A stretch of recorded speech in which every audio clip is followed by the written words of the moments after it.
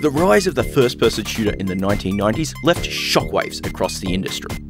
With DOS PCs rising in prominence from the power available, action games with smooth 3D visuals finally became a reality. At least if you are able to afford one of them. Thankfully, those not in that position didn't miss out entirely. But for every console port of Wolfenstein 3D or Doom, there's always those games which sat on the sidelines to try something that bit different, offering a more console-friendly take on the first-person experience. One such game is Bloodshot, released for the Mega Drive in 1994, developed by Domark and published by Acclaim, at least in PAL regions.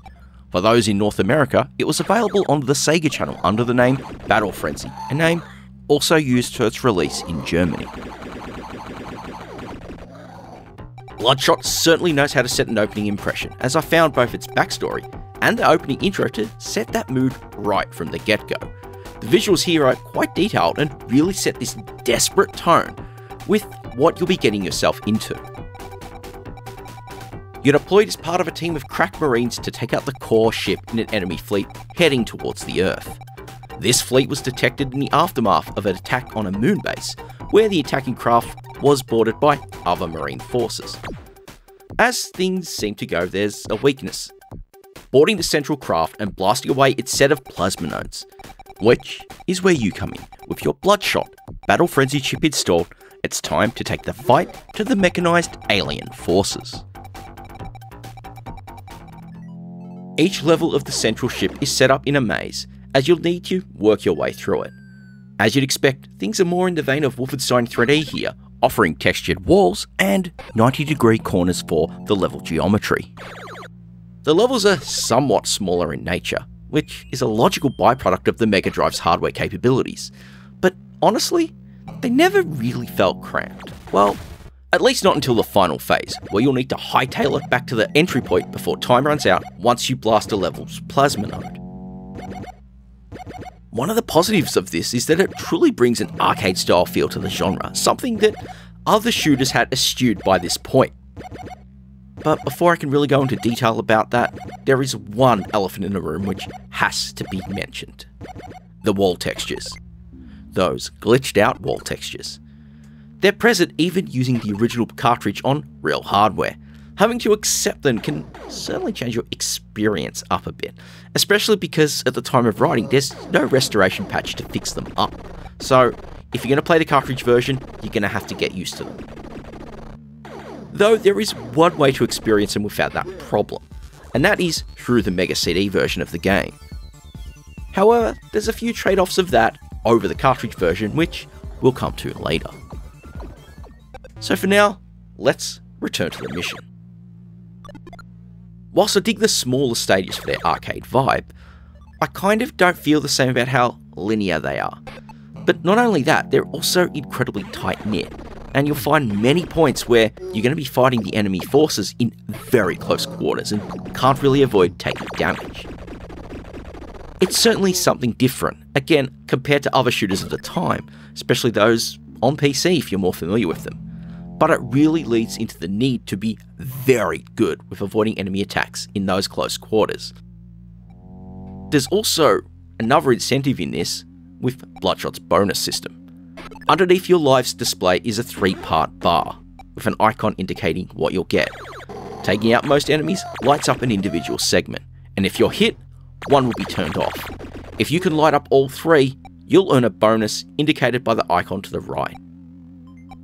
This can be one of many items: weapons, keys to secret rooms, extra lives, or plenty of others.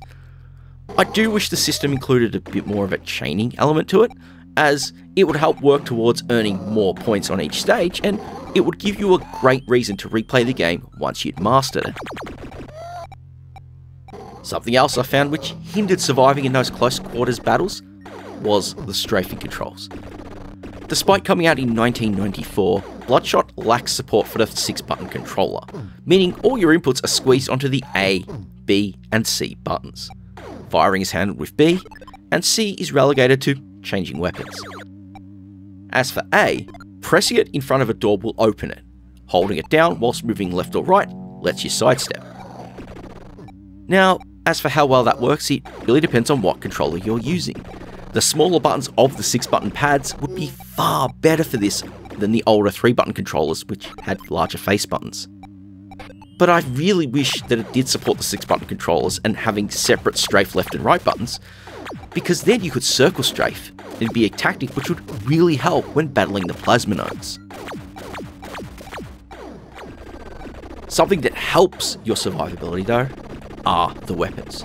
You start out with a basic blaster, which has unlimited shots, but rather low damage potential. It's your main weapon throughout the game, unless you can hold on to ammo for the other weapons you'll find. These cover more traditional types. The rapid-fire pulse rifle, which does as it says on the tin, to the grenade launcher, which can let you have a bit of breathing room between targets as you dish out the damage. One of my faves is the lock-on, which will track the closest visible enemy, allowing you to focus on dodging over precise aiming. It's joined by the tri-bolt, which launches 3 shots at a time, covering a greater arc and allowing for less precise firing, along with the ricochet, which fires bolts that can rebound around the room, giving you a chance to hit that target even if you missed it directly firing at it. Up at the high end of things though, I really dug the Piercer, a gun which launches shots that can fire through walls. You can see why that's quite beneficial with these level designs. There are also some other heavy-duty weapons on offer, though I didn't really get to find them during my run, so I can't really discuss them in detail.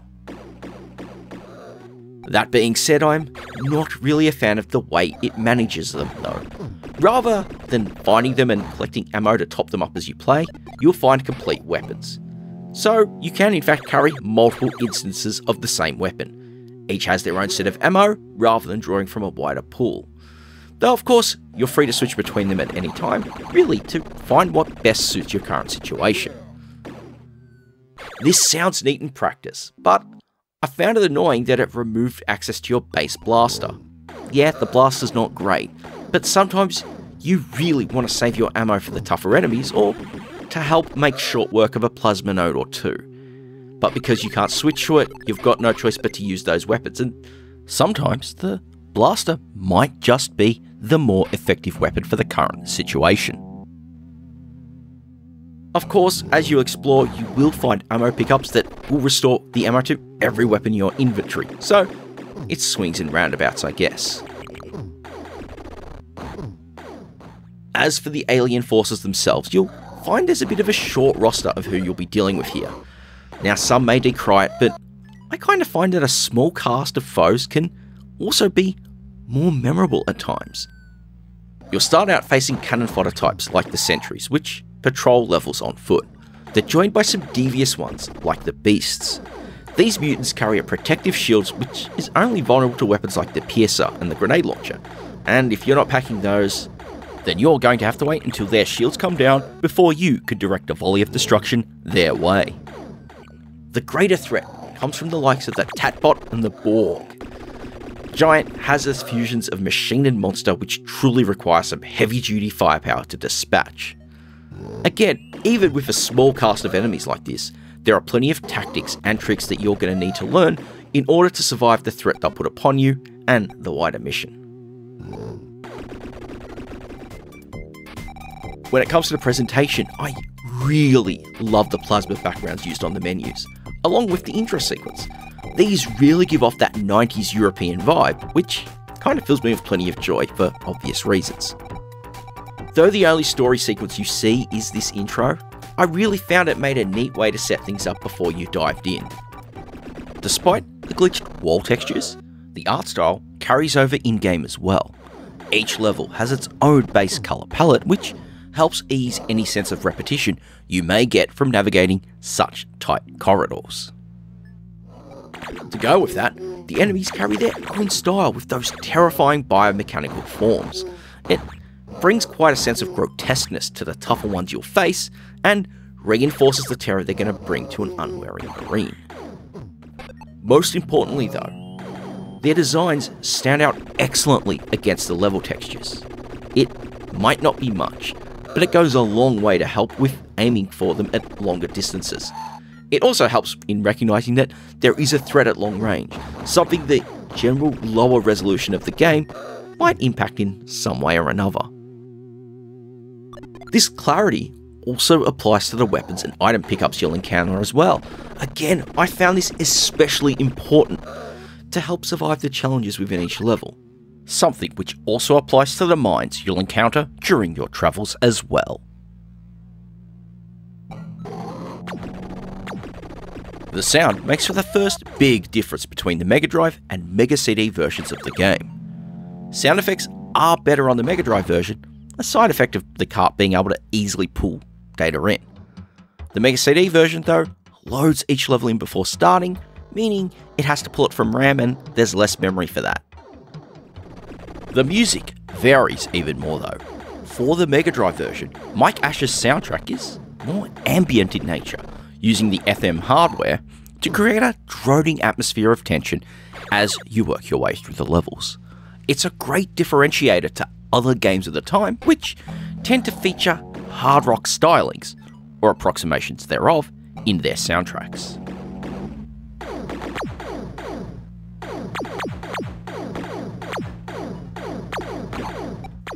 It's no surprise to say the Mega CD version takes advantage of the CD format, replacing the distinctive sound of the Mega Drive's FM synthesis with CD Redbook audio. But that just doesn't mean the ambient droning is now replicated in CD form. Not at all. What you get instead is more upbeat electronica, and yeah, I think it fits in rather well. Either version of the soundtrack is a good fit for the game.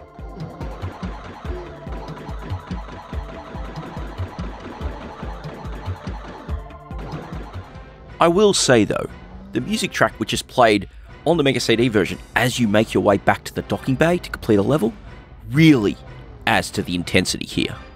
This pace of this tune keeps building up over the short period you have to make it back, and as you get close to running out of time, it really makes you feel it. This contrasts quite heavily in fact with the Mega Drive version where no additional tune is played here. Instead, you've still got the traditional ambient droning going on as you're doing this. It makes the retreat back to the docking bay far less intense and more haunting as a result, even though you are under the same time pressure in order to get back there in time. On the performance front, considering the additional capabilities the Mega CD offered as an upgrade, and it might be a surprise to say, it doesn't really offer much of a boost over the Mega Drive version. Then again, whilst it might not be at the level you'd expect on a high-end PC of the time, I did find Bloodshot's overall performance to be pretty solid and run at a consistent pace, no matter what was going on screen.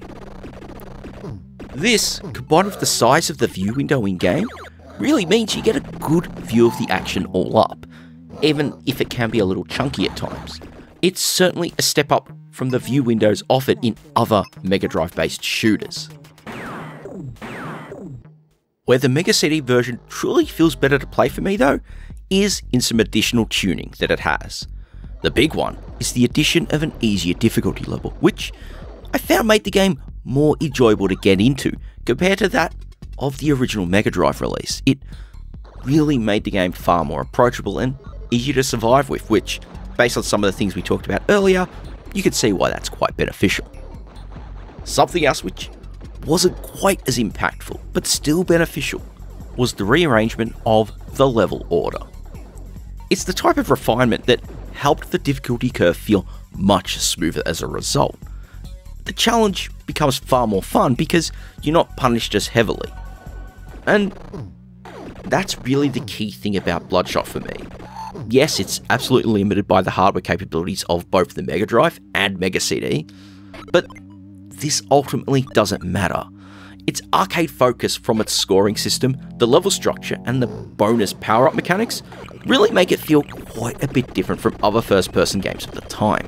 The visuals and the soundtrack don't harm either. Whether you prefer that ambient FM synthesized music in the cartridge version, or the dance floor stylings of the Mega CD's Redbook audio, you're going to be in for a treat.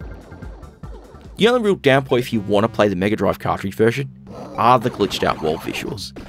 If you don't mind them, then you can have a great time here, and of course it's the tougher version by default, so it's more of a challenge for you to get into.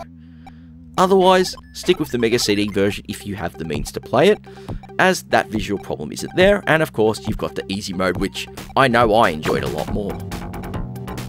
I had a lot of fun with Bloodshot, and if you're open to trying out a first-person shooter, which may not be as refined as those groundbreaking PC games, then I'm sure you can have a blast with it as well. And with that, there's nothing more to say than thank you very much for watching yet another Beyond the Scanlines.